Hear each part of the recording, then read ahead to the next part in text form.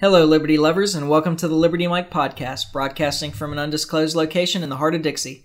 This is Michael, and I'm here with Liberty Larry. How's it going? So, just simple whiskey tonight. Yeah, good old Turkey 101. Yeah. That's my go-to. If that's just, there's always a bottle of that in my house. Yeah. If you want to refer to like an over-the-counter type of whiskey, that's my choice too. Absolutely. I went back to the rye whiskey tonight. I was digging that. I like the rye. The rye is normally what I go to first, but I was like, I hadn't had turkey in a while. You like that Templeton that's so sweet. Man. Is it Templeton? It's Templeton, yeah. I keep a bottle of that at the house, too, and let me tell you, that stuff's like cotton candy, man. Yeah. I love it. When you make a Manhattan with it, it actually tastes like cotton candy. Yeah, it is, man. That stuff's so sweet. I can't do that one. And I love it. I can't do that. I think I killed the bottle you had in there. You probably don't have anymore. I think I drank it all. No, I don't. And I didn't replace it. I need to gift you another bottle of that so I have it here. Yeah, well, yeah, that works, I suppose.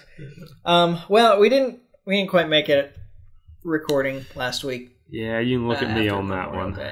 God. But it's a shame too because there's plenty to talk about, and now it kind of feels like old news. But we're gonna address it anyway. We're gonna cover it. Yep. Yeah.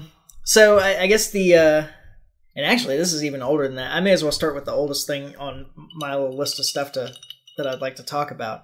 And I found this really interesting, and actually it might relate to the Grant Smith interview that I was talking to you about earlier. Yeah. So on France 24 and apparently on the BBC, No Agenda Show played a cut of this report from the BBC. I saw it on France 24.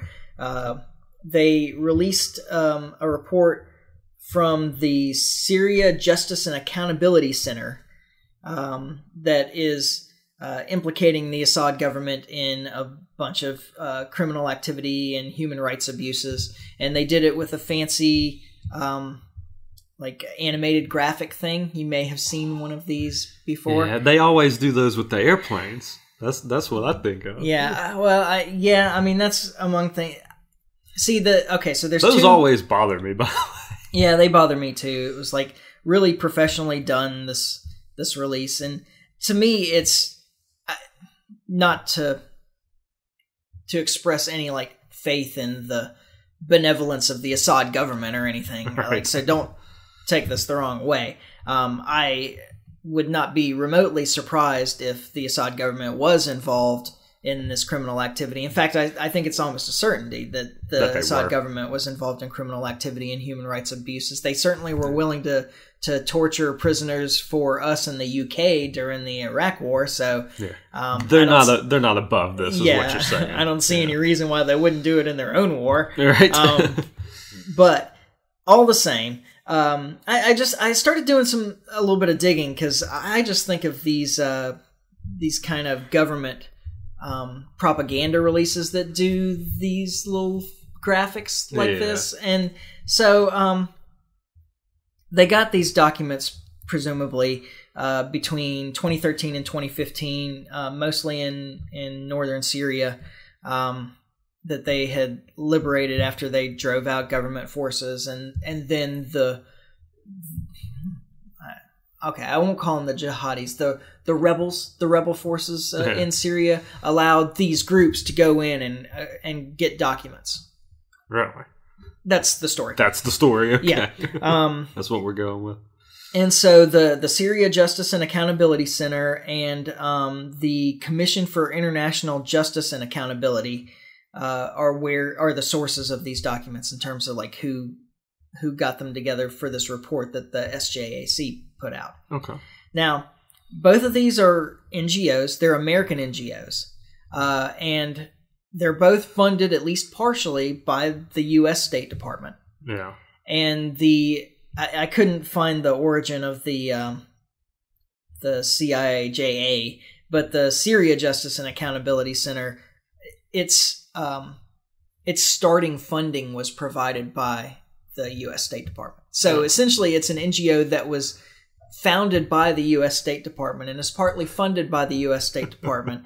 And they put out these documents that they've had for between 3 and 6 years, right at a time when the U.S. Congress has sent a letter to Trump urging him to escalate in Syria, and there's all this acrimony flaring between the U.S. and Iran, which is a close ally of Syria. Yeah. So it's kind of opportunistic timing. Yeah. I'm not saying that it's necessarily untrue. What happened? I certainly have some questions about the documents themselves. Yeah. Whether they're real or not. There's a good chance that what they describe in there is probably essentially true, if not specifically true. Yeah. But all the same, it just seemed like really convenient timing, and so I'll just say I'm skeptical. Yeah. Old saying, there's no accidents when it comes to stuff like this, especially when it comes to like timing of releasing things. Yeah. Rarely are those ever accidents.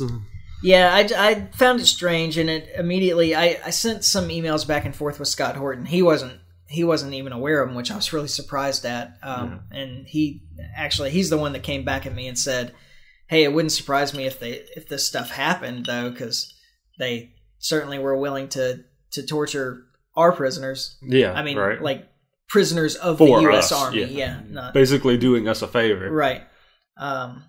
So anyway, I just found that interesting. And as long as we're talking about U.S. torture programs, Assange is back. Yeah. He's in jail. They have announced 17 additional indictments under the Espionage Act. Wow. And they formed a new grand jury. So they had released Chelsea Manning at the end of the old grand jury because they determined that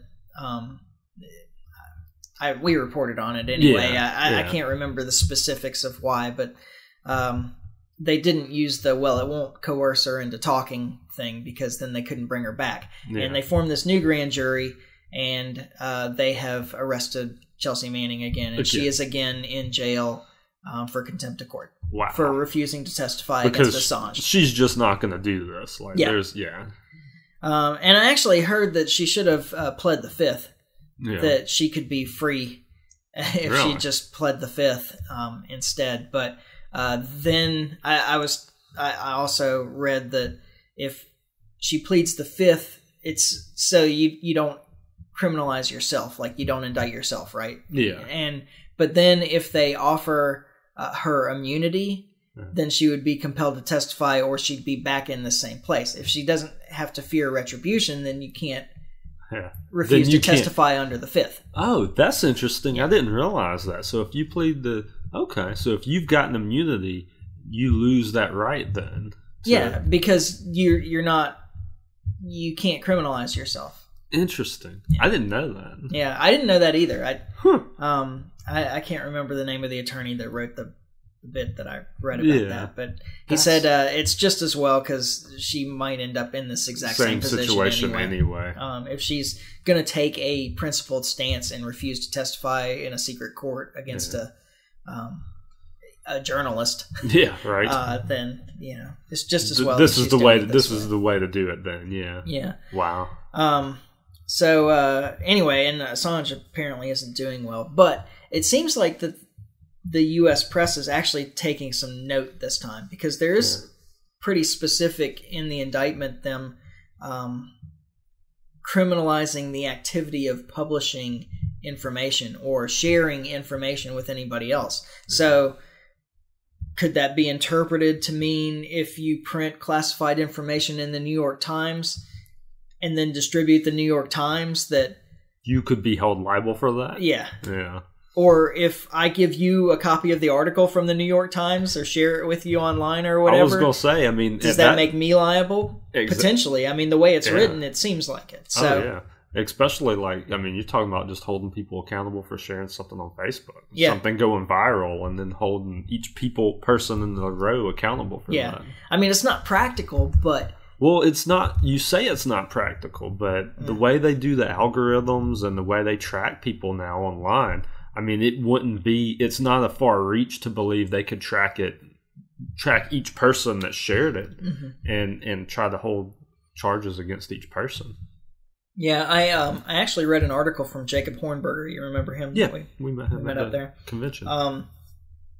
At the Future of Freedom Foundation today, where he was saying that, you know, it's not enough for the press, who's actually doing this finally, it's not enough for the press to try and push for leniency, like you can't hold Assange for this, it's just publishing, just like the rest of us, you know, go easy, this is dangerous where you're going, etc. It's not enough for them to press for leniency. Yeah. He said what we need to do is try to get the government to abolish the Espionage Act. Yeah, like actually, actually do something about what's on the books as far as this is concerned. Right, to prevent it from being used against somebody else in the future. Exactly. And I'd agree with that. You know, we've talked about the Espionage Act before in that Schenck case where he was prosecuted under the Espionage Act in World War I for speaking out, handing out flyers against the draft. Yeah. that you know, and that's essentially what it was formed for, was to, I mean, ostensibly it was created to hold saboteurs and spies and so forth accountable. Yeah. I'm pretty sure there's plenty of laws to do that anyway. But in practice, that's not what it does at all. Yeah, in practice, what they used it for was to jail people who were speaking out against the war and against the draft. Yeah. No, okay. Yeah. And I heard an interesting interview with Daniel Ellsberg today that Scott Horton did. Yeah. Daniel Ellsberg is the guy who released the Pentagon Papers. Oh, okay. Right. So, and he was talking about the importance of whistleblowers, like, and what he pointed out, which I found really interesting, is that the whole Manning thing with the Iran, or I'm sorry, Iran, right? Iraq and Afghan war logs that were released, that, you know, all the thing like the collateral murder video where the chopper pilots were shooting civilians and killed the journalists and all that stuff, that the only people that have been prosecuted under that are the leakers. Yeah, not the war criminals, not the actual people who did the atrocities. And Trump actually ended up pardoning some convicted war criminals on Memorial Day, didn't he? Really, I didn't hear. No, I didn't hear about that. I heard that he was going to. Yeah, I think that at least some of that happened. Really, but yeah, they're processing. You know, they're indicting Assange under the Espionage Act and releasing for people releasing releasing information on U.S. government criminal activity. Wow! But they're releasing soldiers who were actually convicted in military court of war crimes. Wow! No, I hadn't. That's insane. This is a little backwards. Yes, talk about upside down world. Yeah. So anyway. If that doesn't get your Wednesday started right, then I don't know what will. All right. Wow. So let's see.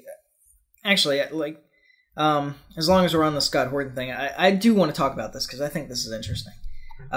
So he did an interview with Grant Smith on the 24th of May, so 2 weeks ago, I guess now, about the FBI investigation into the Niger yellow cake uranium forged documents that were used to justify Iraq War II. Yeah. And there's, I recommend that people go listen to the interview because it's really interesting, about how the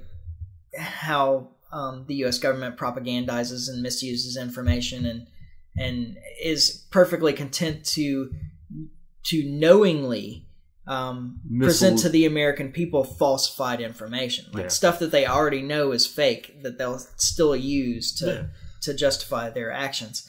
But he made this kind of offhand comment that really struck me. Yeah. He talked about the deference of the U.S. media to the U.S. government at this point, how that this has been a kind of a shift, and he mentioned specifically when the yellow cake uranium thing came out and the Chappelle show was on, and Dave Chappelle did a skit where he was like making fun of this whole thing and literally had like this is the yellow cake man in the press conference. Like this really great satire. Now, anytime you mention the words yellow cake to me, that skit always comes to mind. Yeah. Like it can't help but to. I mean, it's just where it goes, man. Well, Dave Chappelle certainly at that time was a singular comedian. He was an envelope pusher. I mean, he was definitely. He's really creative and fantastic, and he drove to the heart of a lot of things. And but that's not what we're talking about. Let's not get off on Dave Chappelle. What we're talking about is that now, whatever the narrative that the U.S. government is pushing, the media doesn't question it. They don't make fun of it. They don't ask additional questions. They don't challenge them. No. And so my question is, why do you think that is? It's an interesting question. I mean, the conspiracy-minded me wants to think that there's just too much money involved for them to push against. That it always goes back to the money. Yeah. You mean like U.S. government funding, or you mean advertisers? Advertisers. It like always, yeah. Like the Boeings and the yeah, exactly. We've talked about that on here before. Northrop Grumman, all of these companies that fund shows like PBS. Like that's because I watch a lot of PBS, and it's all funded through your major war contributors. Yeah, and certainly like your average news watcher is not going out to buy anything from Boeing. Exactly. But PBS NewsHour brought to you by Boeing and Northrop Grumman's the other one that I always hear. Yeah. And it's just like, how much sense does that make? And Lockheed Martin's another one, and it just makes you wonder, like, how can they objectively report on these things? Yeah. Well, I mean, here's the important point I think about that is that clearly advertisements from Boeing or Northrop Grumman or Lockheed Martin or Raytheon or General Dynamics or any of those companies on any news program, they're not advertisements to try and sell their products to the consumer, to the watcher. To me, it's just an open bribe. Yeah, it's what. So, what are they paying for? Right? Is exactly. The next question. Yeah. Where is this money going? Because I mean, they're not advertising to us. I mean, I mean, there has to be some advantage. There's a reason they're giving these people this money. Yeah. Well, I mean, the other big advertisers on news programs is the big pharma companies. Yeah. Well, and so if you watch PBS, it's mainly your war producers, so it's the Boeings and all of them. But then if you watch like I won't say local news, but what is your syndicated news, like Channel 5, 15, and all of those? Yeah. That's where you get, it's either Fox, NBC, ABC, whatever. Yeah, your big whatever. That's where you get into the pharma companies. And I mean, it's, you can joke around about it, but you watch those shows, every commercial just about is something about ED or some kind of pharma thing that they're pushing on you. Yeah. Well, at least they're actually advertising to the people watching the news in that case. They're hoping that you get paranoid about whatever may be wrong with you and go to your doctor and ask for something specific. Yeah. And I saw, I used to listen to Kira Santa Maria's podcast, which is Talk Nerdy. Oh, it started off on HuffPost as Talk Nerdy to me. Yeah. But when she went off on her own, it was just Talk Nerdy. Yeah. And it's interviews with scientists primarily. It can be really interesting. She doesn't put enough information in her little tags when I see it on iTunes, so I never know what I'm getting into, so I don't listen to it as much as I used to. Yeah. If I don't know who the person is that she's not drawing you in. I don't generally listen to it anymore. And, my time's taken up with other things. But I saw a quote from her at one point. Is like, she said something like, if I go to my doctor and I ask him for a specific drug, what's the difference between a doctor and a drug dealer? Yeah, it's absolutely the case. Yeah. But anyway, I mean, I think that the money is certainly that's probably the best answer. Actually, my thought went to the power of government. Yeah, and how how easily that they can shut you down if you report badly. Oh, it's both true. Through access and everything else. Yeah. I mean, there's all this licensing that goes on for these stations to begin with, and then for an individual reporter, that if you are the White House reporter and they don't let you into the White House, then, well, it's kind of hard to do your job. That becomes a problem. Yeah. So I think it's, a threat of an overpowered government. But actually, I think your money answer is probably the better answer. Yeah, I mean, at the end of the day, follow the money, man. It's the driver of all things. That's what my old economics teacher said. If you want to know about history, follow the money. Yeah, it's the truth. I mean, I believe that. Yeah. Well, there's a lot of that going on. I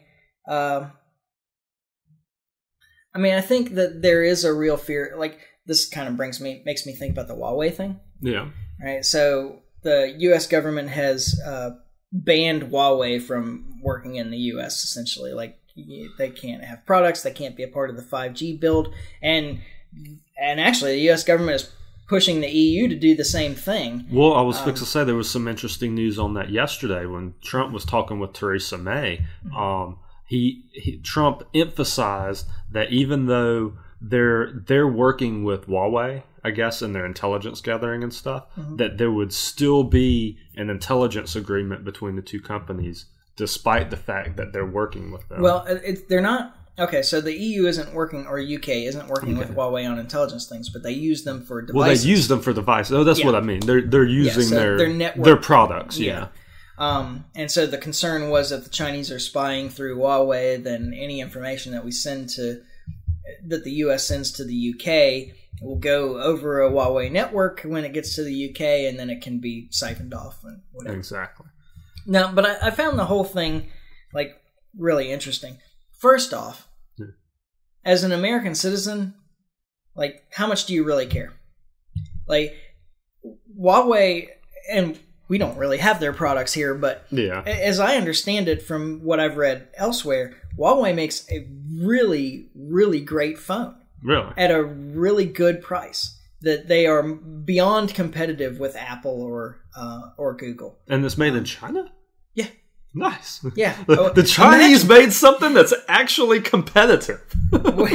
Is this why do you think we're raising tariffs? Is because they make a ton of stuff that's actually competitive. This stuff is all cheap though. Normally, I mean, I've always heard horrible things about Chinese phones. Yeah. Well, supposedly, at least the high-end Huawei phones have a wealth of features. Yeah. And they're better priced. Yeah. It's like a higher quality product at a lower price. Interesting. That's the claim. I don't know. Never used one. Well, yeah, because how would you, right? Never used one. But for the average American consumer, how concerned are you that the information that you pass through your phone may end up in the hands of the Chinese government? Yeah.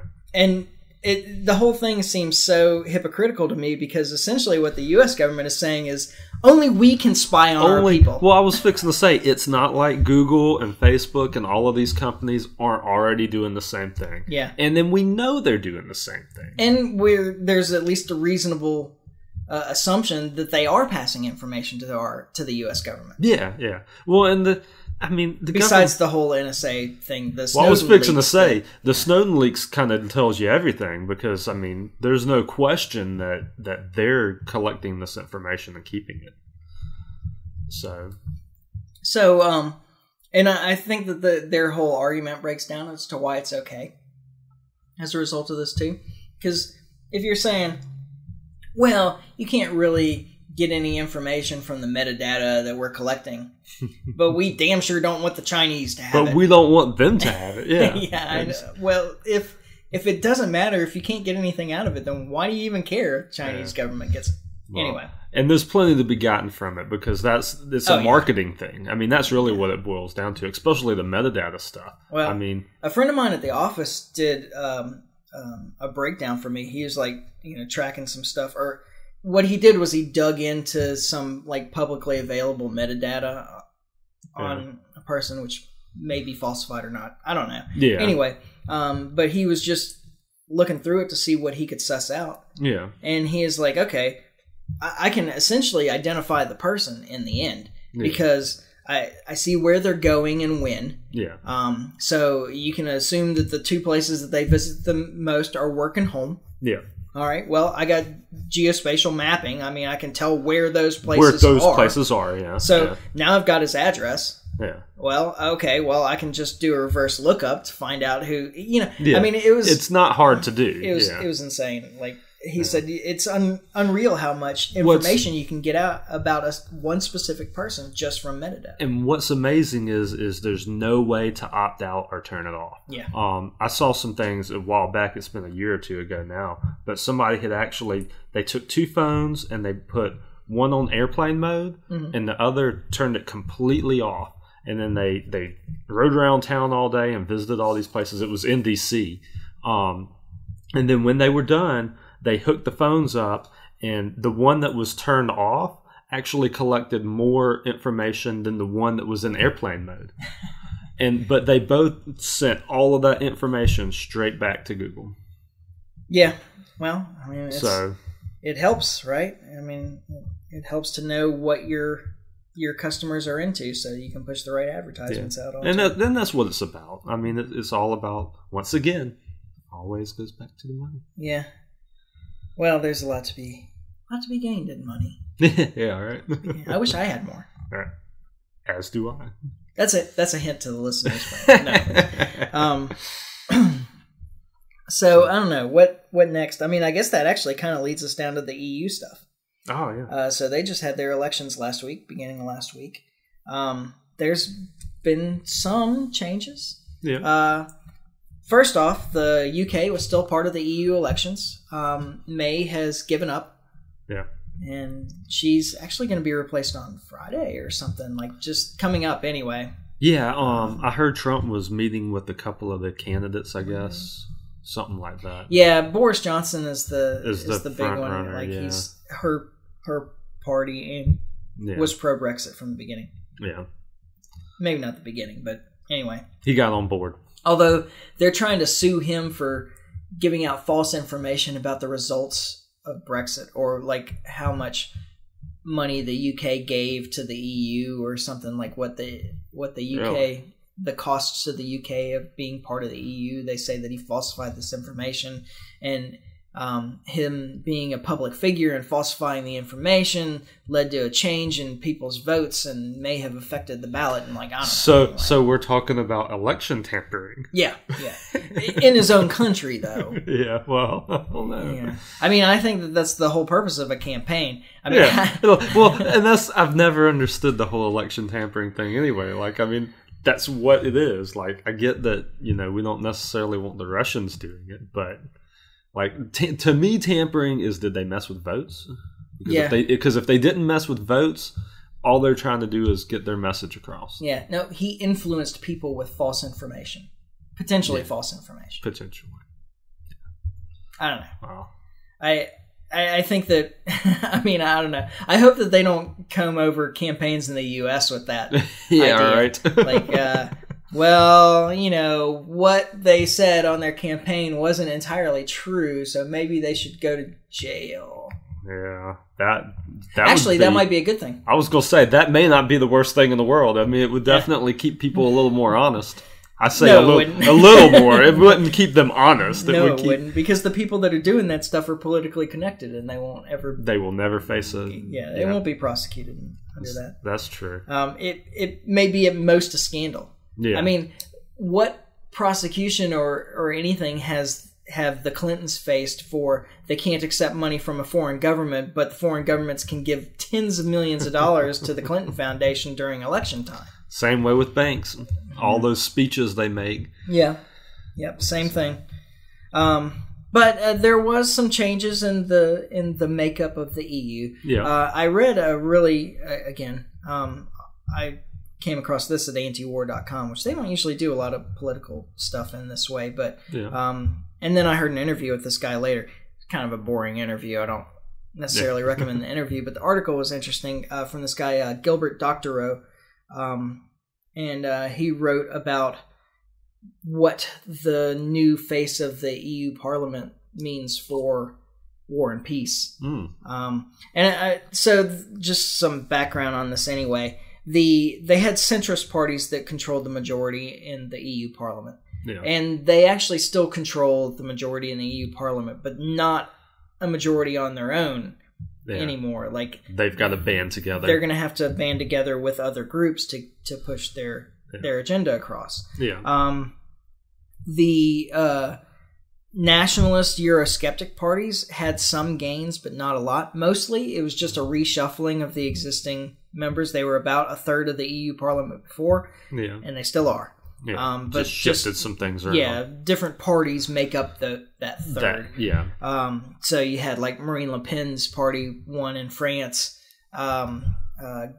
Geert Wilders in the Netherlands, his party gained some seats there. So, I mean, actually, I think that this is really good. I would love to see more Eurosceptics in the European Union. Yeah. And now, after having read this article, for more reasons than one, actually, the big winner was the Green parties. Yeah. I had saw that too, and which largely that's because there were massive protests as far as climate change and stuff leading up to these elections. Yeah. I had saw some coverage on some of that before they had the elections. Yeah. So what they've done is they've kind of taken some of the centrist that controlled the parliament, and they've spread them out to the extremes. Yeah. So I found it interesting that the Greens won, although apparently, and this is what the article was about, is that the Greens and the ALDE, which is the Alliance of Liberals and Democrats for Europe, which is also a left-wing party, that they had big gains. And then, of course, the far right, Marine Le Pen's, the Brexit party, Nigel Farage's party in the UK that replaced UKIP. And then the Italian nationalist parties that Matteo Salvini is a part of, that they got some gains as well. Yeah. So they split to the right and the left, and they lost some of the center, essentially, in the parliament. Yeah. But what I found interesting about his article is he was saying that the far right parties are more tolerant of Russia and are less willing to engage in a negative way, in an antagonistic way with Russia. Yeah. Where the ALDE and particularly the Greens, for some reason, are in favor of just like they support contention with Russia.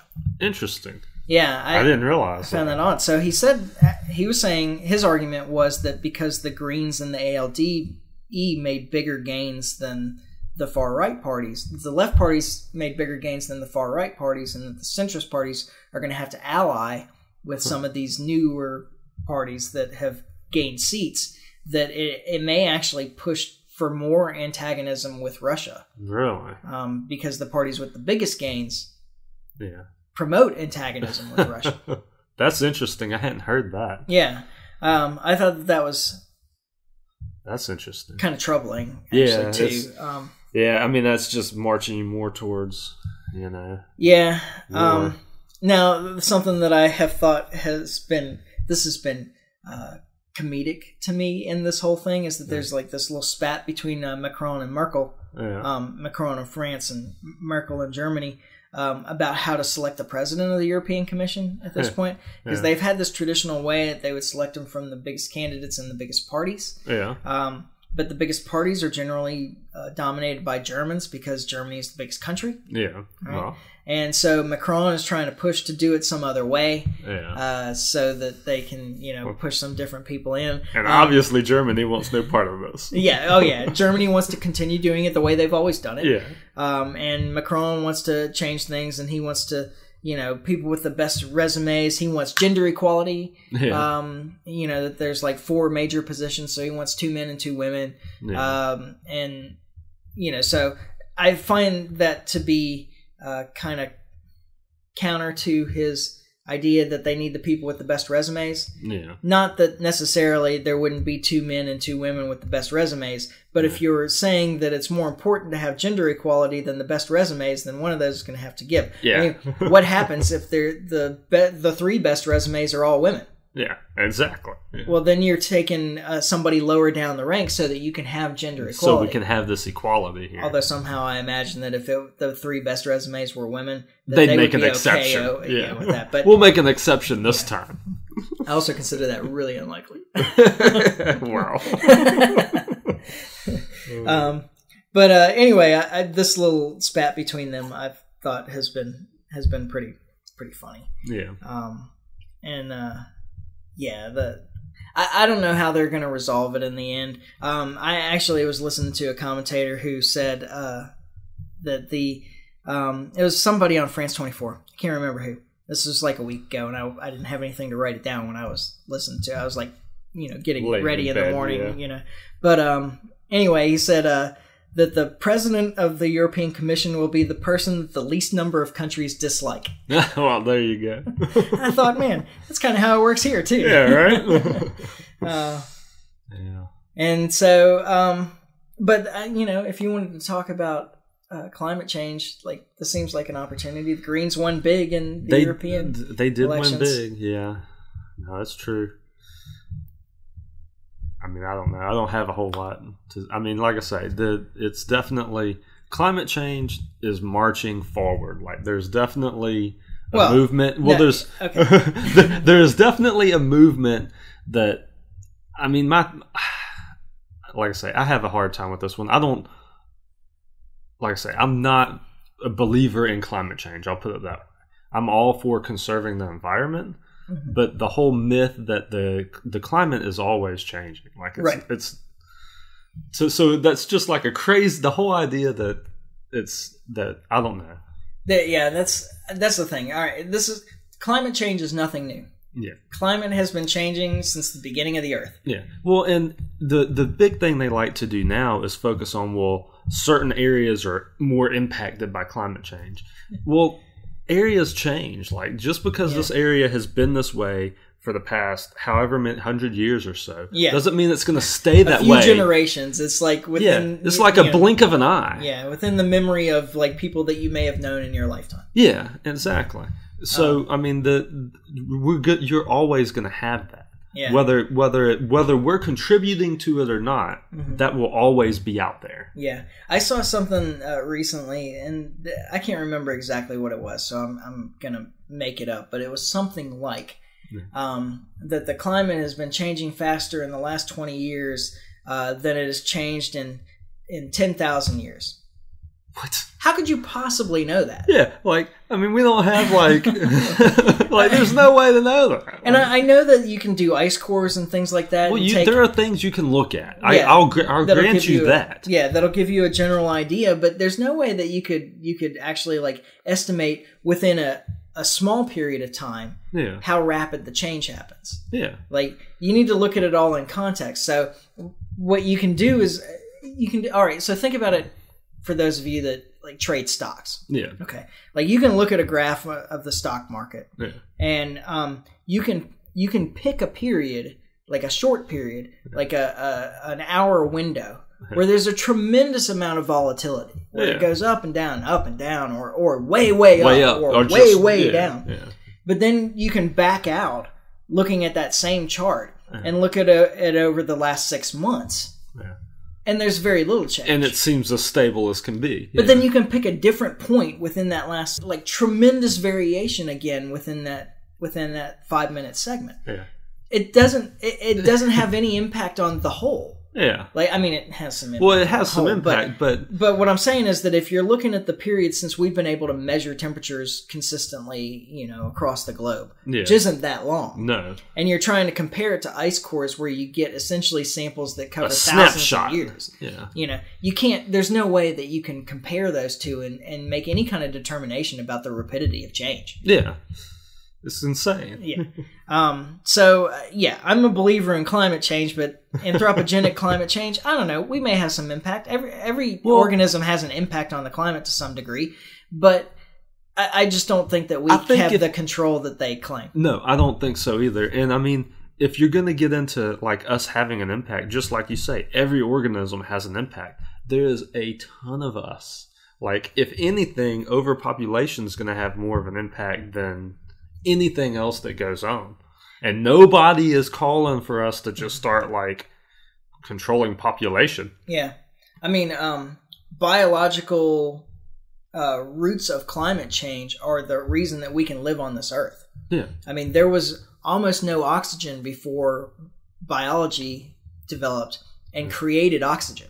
Yeah. There was almost no oxygen on this planet. But then all the algae started creating oxygen and dumping tons of it into the atmosphere and completely changed the climate. Yeah. And it made it possible for the rest of us to be here. Yeah.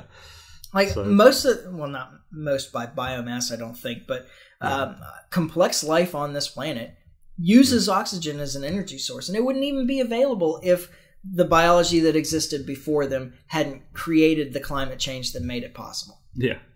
Well, that's... So, anyway, and the other thing is that anytime you're talking about science, every time I hear them say the science is settled... that just makes you cringe, oh, yeah, absolutely. I'm so irritated by that because anybody who actually knows anything about science knows that no science is ever settled. That's the whole idea behind science. I mean, like you were telling me the other day, like the theory of gravity. Like gravity's not even proven. Yeah, and like I can drop stuff and it falls. Yeah, it's technically the law of gravity because it's been, it hasn't been disproved for so long. Yeah. But there's a bunch of questions about whether our understanding of gravity is actually how gravity works. Yeah, exactly. Like the Newtonian idea of gravity, that's the law of gravity, is definitely in question now. Yeah. Because of quantum mechanics. And they can't get it to fit in with everything else, with their other understandings of other parts of physics. Yeah. And so there's some real questions about whether our understanding of gravity is correct. Yeah. And, that's been around for 500 and some years. Yeah. So it just goes to show you, like I say, it's never settled. Like anything, all things can change. Yeah. And my position on climate change, I'm all for conservation. I'm not for like just willy-nilly polluting. So I'm okay with that, but I just don't buy into the whole propaganda. And if you're truly worried about climate change, to me, my thing is we need to work on getting off this planet. That's where the focus should be, because at the end of the day, this planet is only what it is, and as long as humanity is only occupied here, it's doomed to fail. I think that you're right. I have more to add to that, but before we move off of science, I just want to make one important point about science that I don't think that a lot of people understand, because it's not how science is taught. Science is taught in schools, in public schools particularly, but I think in schools in general as a set of facts. Like these are the things that we know because of science, and that's not what science is at all. First off, science is a verb, not a noun. It's a process. But the thing to remember is that science proceeds by falsifying. Questioning everything. Yeah, it moves forward by falsifying ideas, not by proving ideas. It doesn't prove anything. The only things that it proves is it proves what can't be true. Yeah. And then you just work with your best idea after that, your best theory after that, and you try to disprove it. And if you can't disprove it, then it eventually gets accepted as a law like gravity, because they haven't been able to disprove it. But now it hasn't been proven. It was never proven, and it never will be proven. It can't be proven. Science proceeds through falsification. Yeah, exactly. Now, in terms of climate change, I think the answer is prosperity. Yeah. We were talking, and that can lead to moving to another planet. Obviously, you need some wealth to do that.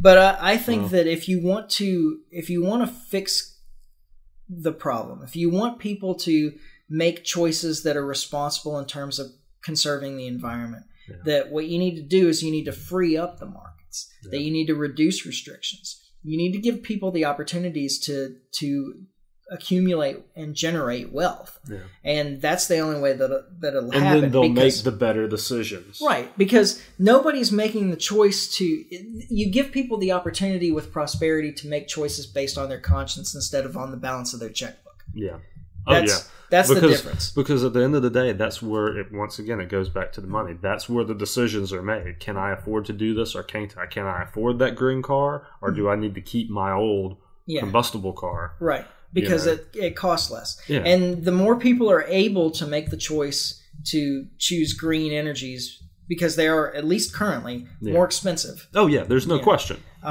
is the more people can make the choice to use green energies, the more demand you create for green energies, the more money is invested into green energies, the better the technology gets. Exactly. And maybe someday it will catch up with non-renewable sources in terms of cost and efficiency and so forth. But right now it doesn't. And forcing people to make that choice ends up costing the people that have the most to lose. Yeah. Or no, actually, they have the least. Yeah. That's really the problem. Yeah. Is that what you do is you put an undue burden on the people that are in the worst shape. Yep. Well, and subsidizing it through the government just doesn't get you there. Yeah. I mean, that's been proven over and over again. Like, I mean, it's not the way forward. They did okay in Brazil when they moved to the ethanol economy for the cars and so forth. I mean, there were huge subsidies to move out the petroleum industry and move in the alcohol industry in order to, they placed a bunch of restrictions. They said all cars have to be ethanol or methanol or, have to be alcohol fuels by such and such a date. The government set up all these fueling stations for ethanol and what have you. I think it's ethanol that they use. Methanol, whatever. Anyway, an alcohol fuel base. Yeah. And they did okay. Yeah. But I think that again, you're better off. Yeah. You're better off with the choice, giving people the choice. Yeah. I did want to talk. I mean, we haven't addressed most of this stuff, which I wanted to talk about the Mueller statements, but it's hardly worth it. There's some things in there. Maybe we'll address it if we run out of stuff to talk about next time around. But push that back a week, maybe. I did want to give us the opportunity that. So yesterday was the anniversary of the Tiananmen Square incident. Massacre. Massacre is what we call it here. Yeah. I mean, it's hard to say really, because the sources are bad. Somewhere between 300 and 3,000 students were killed by Chinese military during their protests for democracy in Tiananmen Square. Yeah. They weren't actually. First off, I think my understanding is that they weren't protesting for democracy so much. Weren't they? Wasn't it more for Mao or? Yeah. There was a lot of because I did some reading when you said you wanted to talk about this, and that's more of what I got from it. Yeah, they wanted it was hard to find solid information. It is. It's hard to find solid information, and certainly the West has spun it in a particular way. Yeah. But my research came up with the same thing. Yeah. That they were actually getting frustrated by the Deng, D-E-N-G. Deng was the guy in charge at the time. Anyway, he was liberalizing markets. Yeah. And that they were actually pushing for to go back to a pure communist, Maoist form of socialism. And so, we don't really need to go deep into the history, but what I wanted to talk about mostly with this is that this is one of those misconceptions that I come across a lot. I don't know how much you talk to people about this, but if you ask most people, especially younger people, if there is more or less poverty in the world than there was 30 years ago, they will tell you that more. Yeah. Well, same thing happens when you talk about crime rates. Mm. Anytime you ask people, crime's going up, it's going up, it's going up. Yeah. Well, and that's all fine and good till you start digging in and looking at the numbers. Yeah. And then you start looking, it's wow, some of our, maybe there's some areas where that's true, but there's specific areas. They're not the overall rule. Right. Yeah. In general, crime has gone down. Yeah. And poverty has gone down. Yeah. Tremendously. Really? Tremendously. I haven't looked into, but. And here's the reason why. Yeah. Is because the Chinese and the Indians liberalized their markets. Yeah. And it pulled hundreds of millions of people out of poverty. Interesting. And so that's the big takeaway from this. And that's what they were, as far as I can tell, the majority of protesters, that's what they were protesting against. Yeah. Was the liberalization of these markets. Yeah. And this also, by the way, just as a side note, is why I'm not really concerned about China in the long run. Yeah. First off, in a lot of ways, they have a freer market than we do or than Yeah. Europe does. Yeah. And they have these economic free zones or special economic zones, or I can't remember what they call them, where there's essentially no rules. No regulation at all. Yeah. Yeah. Whatever you want to do. Yeah. And those places are tremendously prosperous. Yeah. They have taken free market to a level that we haven't had in a long time. I was going to say, since the beginning, really. Now, am I suggesting that we go to the Chinese form? No, not at all. Because they have an extremely oppressive government. There is a lot of political and social control, and I'm not. Well, yeah, and that's where the rubber really hits the road. Like they're like, as far as like the internet goes, like the internet there is not what the internet is here. Like it's extremely censored, and they track people everywhere. Like I was reading some stuff a while back about the way they keep up with the Chinese people. And like the U.S. is kind of is behind them as far as in this category, but we're heading that direction. Yeah. Where like the government just knows where every person is all times, all day, every day. Well, and they're doing the social score thing. They do that too. This was actually separate from that, but I've heard of that too. Where they grade you based on your, I guess, like all kinds of things that you do, things that other people say about you, et cetera, et cetera. Yeah. And it all gets wrapped up into some kind of composite score, and they use that score to determine what you have access to. Yeah. Is that not insane? It's crazy. And so, I saw an interesting system. thing. It was probably also on France 24. I think they did an interview with a Chinese journalist who was an undesirable as a result of his social score because of the reports that he'd done about the Chinese government, that they that he was critical in some ways, and so he was somebody who was like almost a non-entity. That he didn't have access to lots and lots of things because his social score had dropped to a level where they cut him off from a whole bunch of stuff. I'm telling you, we can head that direction, man. Well, I mean, I don't think that we're that far from moving that direction. No, we're already moving that direction. We're not that far from being there. Yeah, is kind of my point. Yeah, I don't know that we're on the fence, but we're approaching it. We're approaching it pretty freaking hard. And what's even crazier about us here in the U.S. at least is we're not, at least in China. I say at least. But in China, the government is the catalyst for all of that. Here in the States, the social justice warriors and it's actually a group of people that are the catalyst for this. Yeah. Even more so than the government. Yeah. Yeah, I mean, that's certainly who is pushing people off of platforms and so forth. Absolutely. Yeah. Well, the point that I wanted to make, though, was the value of a free market economy to them. Yeah. And like I said, this is why I'm not concerned about them in the long run. Yeah. Is because at some point they've allowed this wealth into their country. Yeah. I mean, there's like, now that you have a real, like a burgeoning middle class in China, and there's a point at which people won't stand for the social and political control. Yeah. I think they're heading towards another social and political revolution. And it's going to be the result of the free market. Yeah. Well, it's the result of prosperity, I would guess. Yeah. Directly, I suppose. Yeah. So I think that they're not really a concern in the long run. And truthfully, the whole tariffs thing that we're doing now. Yeah. I mean, again, it's a waste. You wanted to talk about the tariffs with Mexico, though. Yeah, I was going to bring that up. If we've got we're blowing time tonight. Let's just blow it out the water. Yeah, okay, sure.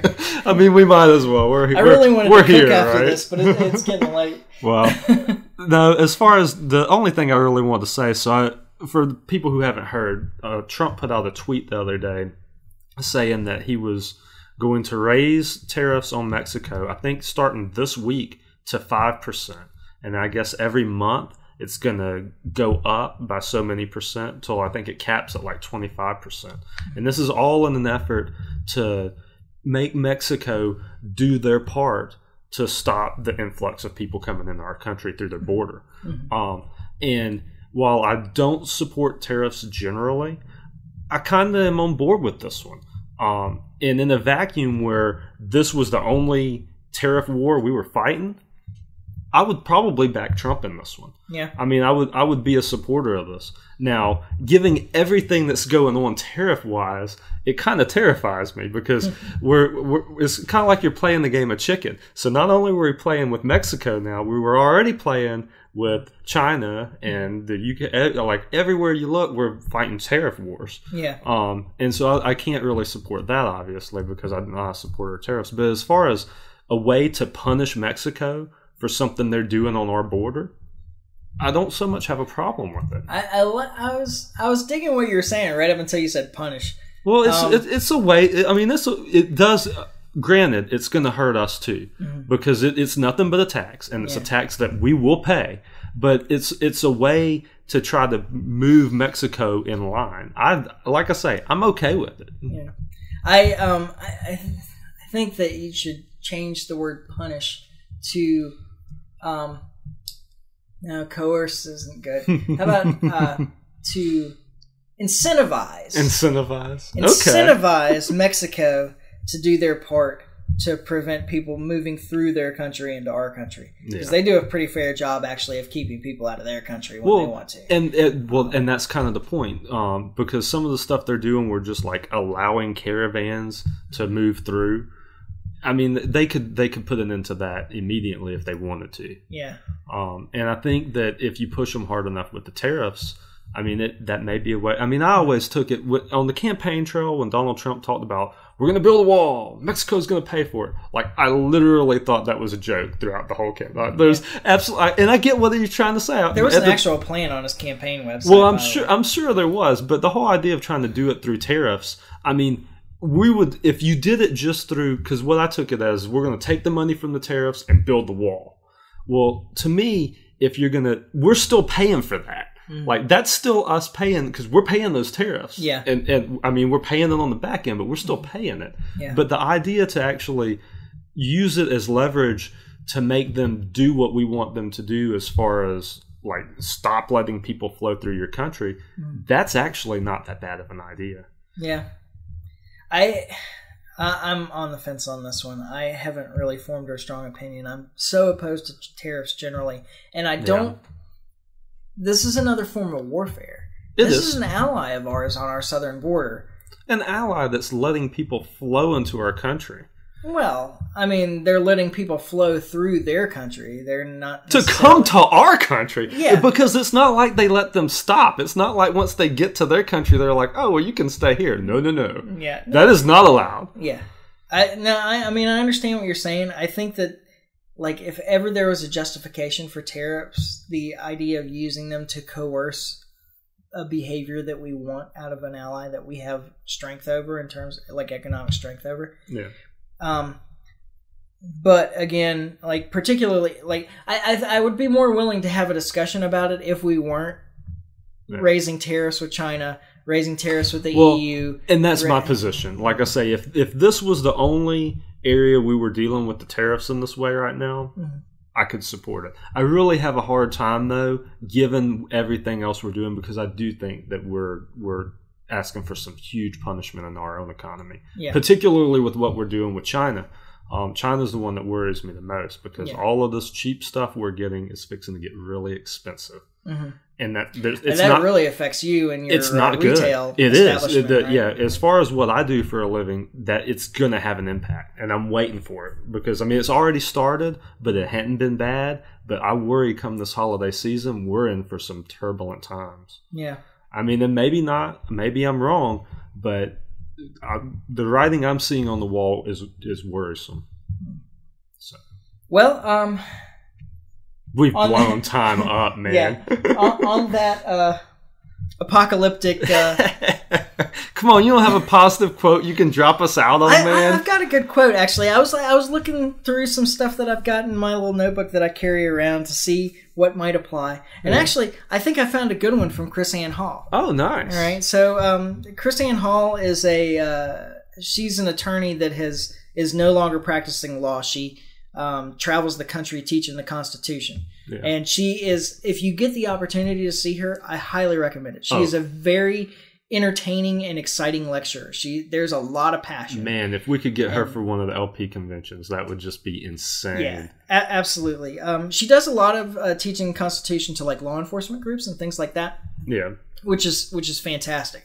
And she teaches the Constitution as expressed by the founding fathers, not by court precedent. Well, and it really is more from their perspective. Is what I took when absolutely. Yeah. I mean, it's based on their writings. I mean, whenever somebody says, well, this could be interpreted in multiple ways. Well, no, it really can't, because the people who wrote the Constitution wrote a lot. Wrote reams and reams about why they chose what they chose and why they structured it the way they did. There's information out there. There's nothing that's in question. Yeah.